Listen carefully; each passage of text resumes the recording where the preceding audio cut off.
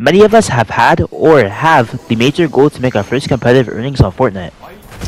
And if you clicked on this video, odds are you are an aspiring pro who plans to make their first earnings within the next few seasons. Only just a few weeks ago I got my first earnings up to chapter, and about a year ago I got my actual first earnings back in chapter 4. Real quick, all the support is appreciated. I'm trying to get to 1,000 subscribers, so every last one of you I'm very grateful for. Alright, without further ado, let's get right into the 15 tips that I wish I knew sooner before getting my first earnings. Before we get into the first tip, I want to establish that there's tons of different ways you can get your first competitive earnings. However, by far the easiest way is without a doubt the solo victory cash cups, where you see one win and you get $100 from winning a game in the finals. Where on NA, top 9,000 makes finals, and I think on EU around like top 11,000 makes the finals, so making the finals should not be too hard. You just need a few good games. If you need help to qualify to the finals, I have a video up on my channel. Okay, now you know the method for the easiest game mode to get your first earnings in. Now let's get into the first tip. Okay, this first tip is actually very simple. All it is that for you to remember that it's okay to be nervous. Have you ever found yourself inside of like an intense situation, maybe inside the solo victory cash cup finals, the second you make it to endgame your heart starts beating and your hands get sweaty? Well, it's actually totally normal. Even I still get nervous like when I'm inside like those type of endgames. You know, even though I already have like I got multiple wins in those already, like I still get nervous. So it's totally okay to get nervous, especially once like your first time earning. Just remember just to take a deep breath and stay calm, because when you're in those situations, you cannot help yourself but get nervous. So just remember that it's totally normal to be nervous. Alright, tip 2 is actually one of the most important tips on this list, and it's to eliminate every external factor. You might ask me, Zora, what does that mean? That means, like, say if you have homework to do, you have to like wash the dishes, anything that is outside of Fortnite that you have to do, make sure you do it before you play the tournament. So say before you play the solo victory cash cup finals, for example, and you have homework that you have not done, make sure you get it done before you even get on the game. I make sure to do this before every tournament, and it definitely has been one of the most effective tips by far. This is because as you're playing, if you have stuff that you have not done outside of the game, you're going to be distracted on like the back of your mind. Even though it might not be on your conscious, like subconsciously on the back of your mind, it's going to be kind of aching you as you're playing, and it's going to definitely affect the way you play. You know, you might be in a 1v1 situation in the victory cash cup finals, and you might miss that shot just because you were slightly in a worse mood during that day because you have not done your homework. You know, it's a very crazy effect, but just trust me, make sure you get all those external factors, get them out of the way. That way when you get on the game and play, you can just fully put your focus into it. Okay, now the third tip on this list, I can't stress it enough how important this is. It's to surround yourself with the right people. So say if you're surrounding yourself with like the wrong people who are constantly dying while you're playing the solo victory cash cup, it's gonna make you more likely to keep on dying and start selling your own games. However, if you're playing with people who are doing pretty good, it's gonna make you kind of motivate you more. It's a weird concept, but it definitely makes you more motivated to do better in your own games, because you don't want to be the person who's doing the worst inside the party. You know, it's gonna kind of push you in. Like if you're with the right people, they will push you to do good. And you know, say if you need somebody to coach you when you're in endgame, they can come to your join your share play or whatever and watch you play and help you get your first earnings. So yeah, please make sure you're in the party with the right people as you're playing the solo victory cups. Okay, now the fourth tip on this list is actually a make or break. This is very important, and it's that you're not as good as you think you are, but you're not as bad as you think you are. And you might be saying, Zora, you don't even know how I play, you don't even know how good I am. How are you to say that? Well, what I mean by this is that when you have this like idea about yourself that you're very good, you tend to play very over cocky. Like you tend to play pretty cocky, and I find that happened to me a lot. And now like not qual of the solo cash cup opens because of that. I tend to play cocky, which is something I have to adjust and make sure I humble myself. However, on the other hand, which a lot of you might have this trait actually, which is thinking that you're worse than you actually are. And what I mean by this is that like you know your own skill level. However, people tend to like get too scared, and when you play too scared, that messes up your whole gameplay. Like imagine you're starting a solo victory cash cup finals, but you play too scared, therefore you land on like no guns, and you're landing at the middle of nowhere because you're afraid to die of spawn. You know, sometimes you just kind of have to like stand on business and just like fall on, like maybe even land at POI, or just like, you know, be a lot more confident in your own ability. You know, so make sure you have the confidence. Make sure you're just not like straggling around getting no loot because you're afraid to die. You know, remember that you're not a total bot, so you know it's okay to land at a POI, or it's okay to not land on that sticks and stones, you know, when you're playing inside the Cash Cup finals. So yeah, make sure not to get overly cocky, but at the same time, make sure that you are confident in your own ability. By the way, all these tips that I'm telling you, I make sure to use because of how valuable they are. So just like let you know how valuable these tips really are. Like, they're pretty valuable if you ask me. Alright, but coming with the 5th tip is that consistency is key. Now imagine these two players, right? Who do you think will make more progress? The player who's playing 3 hours a day for a full week, so he's playing every single day for 3 hours, versus the person who's playing for 8 hours but only 2 days in that week. Obviously, the person who's playing 3 hours, even though he's playing less hours in a day, it's because of the consistency, he's making so much more progress than the guy who's playing for 8 hours in a day. So, what I'm trying to say is my point is that, make sure when you're playing, you're doing effective practice, and on top of that, make sure you are playing consistently, because getting earnings will not be something that's overnight. No, it's something you have to put in the time and effort into, and if you're really passionate about it, you will. And judging by the fact that you're watching this video tells me that you're very passionate about Fortnite, right? So you want to make your first earnings because that's a goal of yours. So make sure you're playing consistently if you want to get there. Alright, now the next tip is a VOD review. You don't really have to sit down and actually VOD review. What I'm saying is to look back at your mistakes. Maybe if you clip some of your solo victory final games, or whatever, you know, do a catch ups or whatever. Like, make sure you're looking back at your gameplay and see what you did wrong. So say if you see that you might be over peaking and then you get sniped and that griefs your entire game, you know, maybe next time stop over peaking. You know, you want to look at your own gameplay and see what you're doing wrong and what's causing you to end up dying. And on the other hand, make sure you're watching pros to see what the pros are doing right. So say if you see a pro, he constantly looks for high ground when he's in the end game. Start implementing that into your own game. So make sure that you're slowly taking out all the cons of your gameplay, and then at the same time you're slowly putting in all the pros of you see the pros gameplay. So all the good stuff that you see the pros do, start to implement it into your own gameplay. And I can guarantee doing this alone within just a couple weeks, you will be very close to making your first earnings, or if not, you will have your first earnings. I can guarantee you will see so much improvement by doing this. However, only if you are truly serious about it. Okay, this next tip might seem very simple, but however, it's actually super duper important, and it's to not skip warm-ups. Now, I know so many people who don't be warming up before tournaments, they just be getting on as soon as the tournament starts, which is actually very stupid, because especially if you want to make your first earnings, you want to make sure you're playing as good as possible, and without warming up, that could be the difference between you winning your game and not. You know, it might come down to a final 1v1 and you might miss your shotgun shot just because you were slightly less warmed up than the other person. So you want to make sure you're getting completely warmed up before every single tournament, because at least for me, I need to be warmed up before a tournament.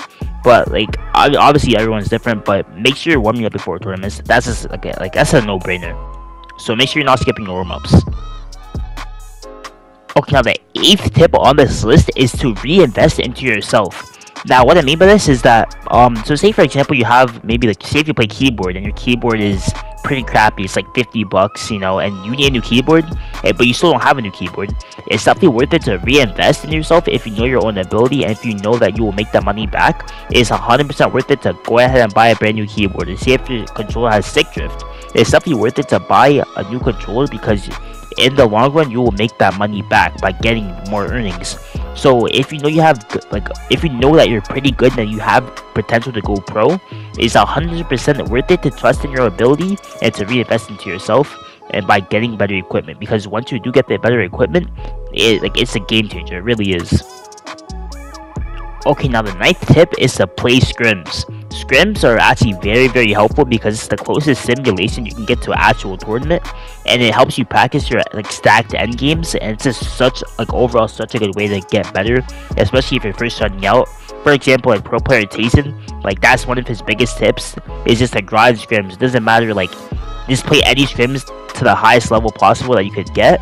Just play them. That's what he really, from Tayson's words to himself, Tayson said just to keep playing scrims, and I 100% agree with that. You know, make sure you're grinding scrims, especially if you want to get your first earnings. Scrims is 100% one of the best ways to get there.